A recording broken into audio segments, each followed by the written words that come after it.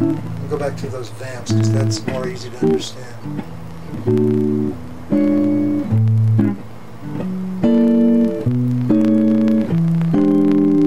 Yeah, that's whatever you need to. So right now you're still doing the... Yeah, you're back on 1625. It's still not a bad progression to hear.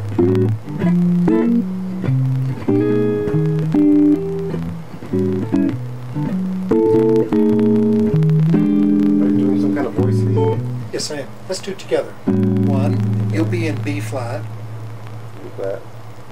Good. And then 6 is G. Then voice leading down to 2. And now 5. 5 chord. Now retain what we're doing now. Don't just go through it. Otherwise you have to relearn it each time. Is it all gone already, or is it? No, it's here's the one.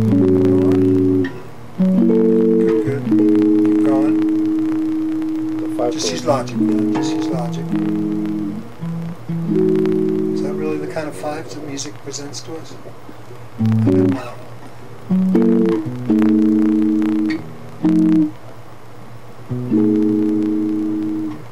Okay, if I'm in B flat. Your brain has to join in big time, man.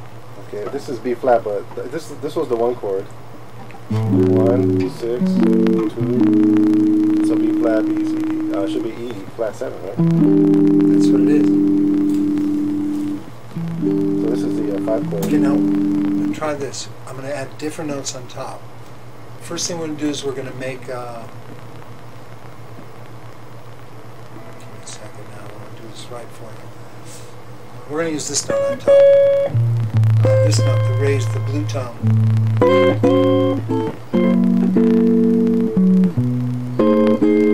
It's the same 4 chords we just did, but with this added upstairs.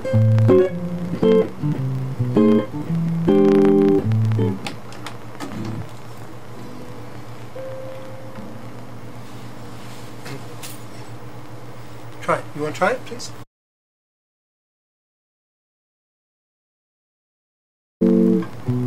How do you do this? How do you do this chord with this?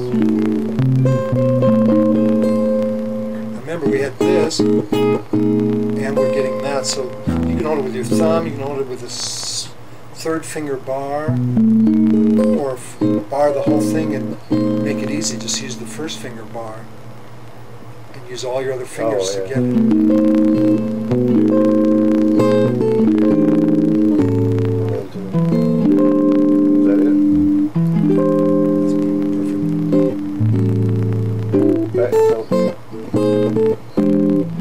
Back to this chord?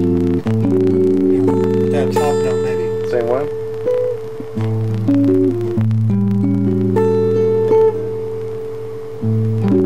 That's right. So when you...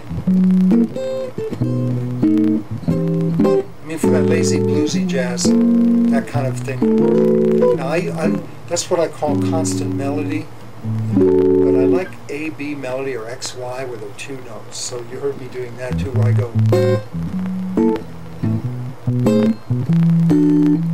the reverse. Oh, yeah.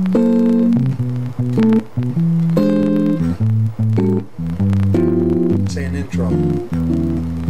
Maybe with no tempo, just. Isn't that fun? So here's one of those A-B ones.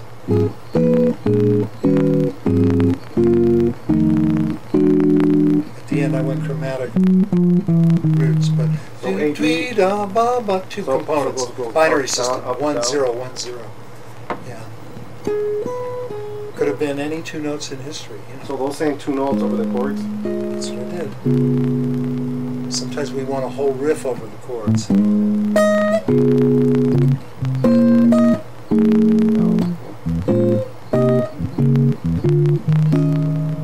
For an intro? Oh, okay. That might be good for a tune like... There's a little affinity there. I saw him singing that on a TV clip. Boy, it was nice. Cool. Yeah. Oh, that's good. He did it in D flat, didn't he? Yeah, that's one of the first songs we worked on. I know. Remember. Well, okay, those are... You'll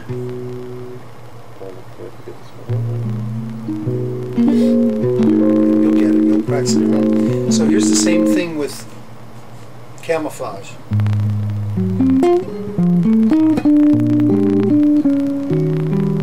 You heard that in an intro. It's not as clear that it's the same material, yet your eyes can tell you.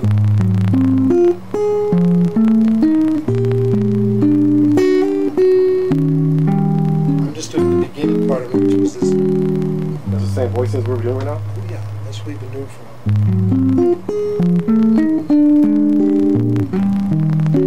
Just breaking it up makes a lot of difference. I'm trying to put that top note in now too, wow.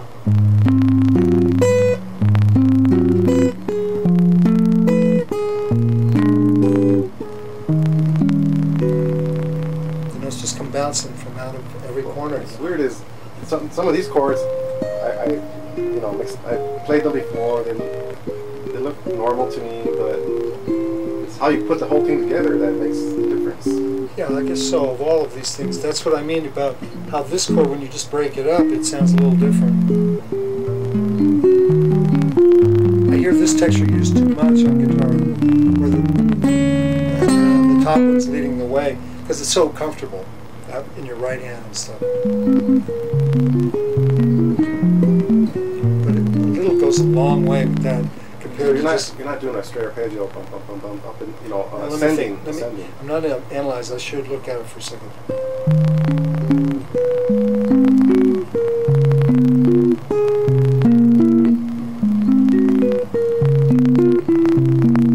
When I want it to sound good, I'm trying to start from different places. Like here I started in the bass from a 5 chord. And then here's a 1, and I'm on top now. Ideally we would, if everything was easy in life, we would just fall down in order. But sometimes you're going to hit the bass next and then fill in the middle. Oh, so okay. I'm going to do it where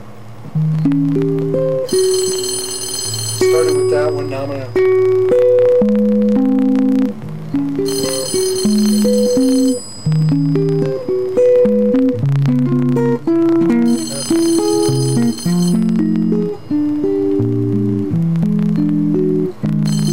so you have a little intro or something, you know? Especially if that quirky thing I was doing fits something that's coming up in the song, where you took an hour and developed an intro that relates to the melody that's going to be pretty quickly shown up in the tune. Are you up there, Nick?